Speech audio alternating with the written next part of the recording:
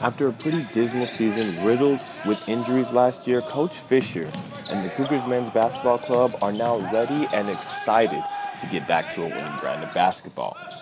Having built a new roster returning only 2 players of last year, the Cougars are focused and now more than ready for the new season. So we have high expectations.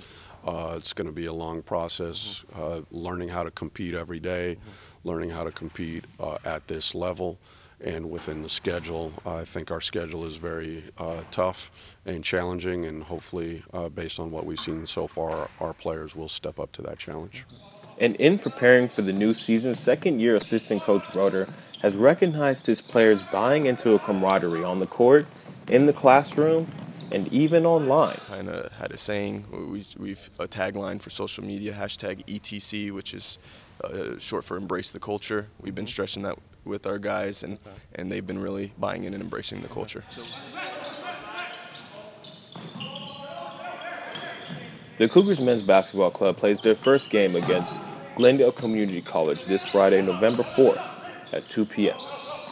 This is Temitayo Osilesi reporting for Cougar News.